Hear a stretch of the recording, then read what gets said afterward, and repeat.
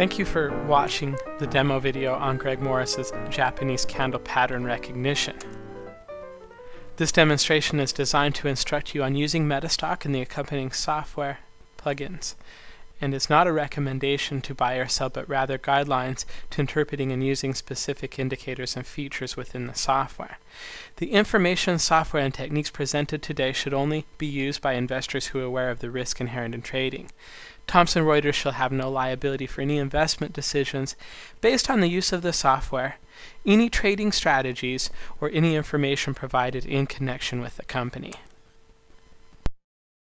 We're going to start with an introduction to candle pattern recognition. Candle pattern recognition is a concept that's used automatically in JCPR. It's a very, very simple concept. If we combined all the days of a pattern into a single candlestick pattern, would the interpretation of that single candlestick support the pattern? Let me show you what I mean. On the screen I've placed an evening star pattern. This is typically a bearish reversal pattern. If I took the open, the high, the low, and the close of this 3-bar pattern and condense that into a single candlestick, I would have a shooting star pattern. Both of these are bearish patterns.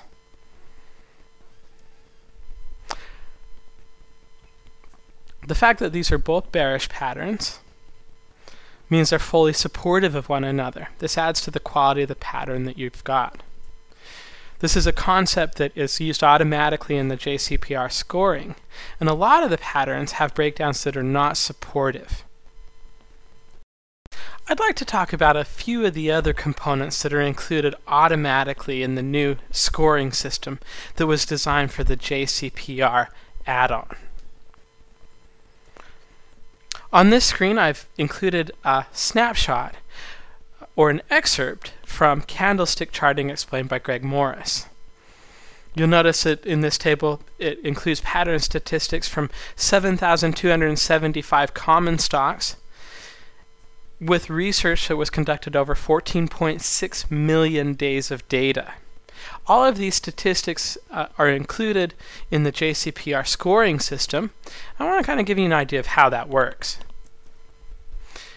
Here we've got the pattern name, MTL plus. The plus indicates that this is a bullish pattern. A minus would be indicative of a bearish pattern. Under type I've got R plus. R stands for reversal, plus stands for bullish. That would make this a bullish reversal pattern. Trend requirement. This would indicate that a specific trend is required. In other words, if we're looking at a bullish pattern, we'd want to look at a bullish trend. In this particular case, a bullish trend would be required to take advantage of this bullish pattern. Confirmation indicates that we would want a technical confirmation of that particular pattern. In this case, no confirmation is required. Frequency. Based on the research conducted, this pattern happens every 590 bars. That would be considered a frequent pattern. The pattern frequency is going to range from very frequent to extremely rare. Underneath we've got the statistics for a 7-day hold time. So in other words, if we bought the pattern, we held for 1 bar, 2 bars, 3 bars, 4 bars, all the way up to 7 bars. It covers the percent winners, the average percent gain, percent losers, average percent loss, and the net profit versus the net loss. A good candle pattern will have positive net profit loss over many trade values and many time frames. Better patterns will have similar or smaller average loss values, as candlestick patterns are not perfect. All of these statistics are automatically incorporated into the JCPR scoring system. In addition to the statistics, JCPR uses price-based support and resistance in its calculations. Candle patterns that occur near support and resistance generally work better. JCPR includes an indicator for support and resistance calculations. This can be plotted and used with your own analysis, but it's automatically incorporated into the JCPR scoring system. Another technique that we use for the JCPR scoring system is called candle pattern filtering. This was developed by Greg Morris in the early 1990s and uses stochastic D.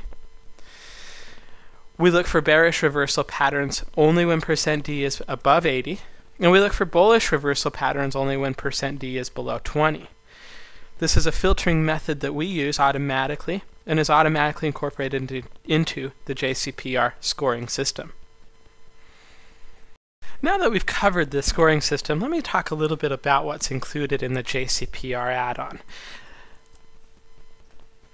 The JCPR add-on includes 3 new indicators that are very, very specific to this add-on.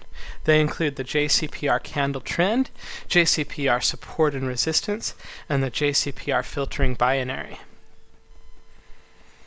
Explorations that are included include the reversal pattern confirmed, the filtered reversal pattern, and the filtered reversal pattern confirmed. The JCPR also comes with one expert advisor called Japanese Candle Pattern Recognition, and 2 templates, JCPR clean charts, JCPR filtering indicators. Now let's talk about the indicators included in JCPR. As we said before, we include in the JCPR add-on, we include 3 new indicators that you can use with your own analysis, but they're incorporated automatically into the analysis that we do on the candle patterns for you. I want to start with the candle trend indicator. This is a new method developed by Greg Morris of identifying short-term trends. Again, we use it automatically in the JCPR, but you can also use it with your own analysis techniques, and it's a very simple indicator to read. It adapts to the true ranges of prices as they expand or contract. I've plotted the JCPR candle trend indicator on this chart. You'll notice that the red dotted line is the JCPR candle trend, and that this indicator is either going to appear above the price activity or below the price activity. The way that we read this indicator is just as simple. What we're going to do is we're going to look, and if the price activity is above the JCPR candle trend, then we're going to say that our trend is bullish. If the price activity is below our JCPR candle trend, then we're going to say that the current trend of the market or the stock that we're looking at is bearish. JCPR also uses support and resistance as a way of identifying candle patterns and is incorporated automatically into the scoring techniques of the add-on. In addition, we've included a support and resistance indicator so you can see these values on your chart. When you apply the indicator to your chart, it's going to automatically draw the support and resistance levels. The default value that we use for a look-back period is 126 bars, and you can change that. Depending on your look-back period, your support and resistance may change, but it does not necessarily mean that it will change. Here's a demonstration, or a visual demonstration, of how the JCPR support and resistance is going to look on a chart. In addition, the JCPR uses an indicator called the JCPR filtering binary indicator. This is actually a combination of 3 indicators. It uses %D 9-day, %D 14-day, and directional movement. Each indicator for the calculation is weighted. The 9-day stochastic has a weighting of 20, where the other 2 indicators have a weighting of 10. This indicator ranges in value from -40 to +40. When the filtering binary is above the 20 value, we would use that as a bullish pattern filter. When it's below -20, we'll use that as a bearish pattern filter. Here's an example. This is a chart of Apple. On the last day, you'll see that we have a bullish pattern, and at the same day, our JCPR filtering binary indicator is at plus 40. That means that we have a confirmation, technically, that we can take the trade. Now I'm going to talk about how all of the indicators, the statistics, the scoring system, the pattern recognition, how everything is incorporated into our expert advisor to give you clarity. Here I've opened up a chart of Apple. On this chart I've attached the expert advisor, which has a homing pigeon today. I've also added the indicators that are included in the JCPR system. Looking at the commentary, it's telling us, first of all, the trend is bearish. It's also telling us the latest support and resistance levels. Now this is important. The support and resistance levels are always going to correspond with the very last bar of data that you've got loaded.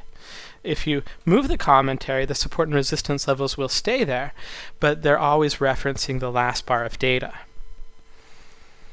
It's going to tell us, of course, the homing pigeon pattern has occurred and was completed on 6/13/2011. Whenever we have a confirmed pattern, we're going to get a scoring system. Let me kind of break down the scoring a little bit for you. Here's a screenshot or a larger view of the scoring system that's used. Remember we talked about candle pattern support and resistance. Well, in this particular case, we're right at a support level, meaning that we're going to get a maximum score of 25 out of 25. Filtered, using our filtering indicator, is giving us a value of 40. Volume, apparently there was low volume, but our volume indicator is giving us a 0 out of 15.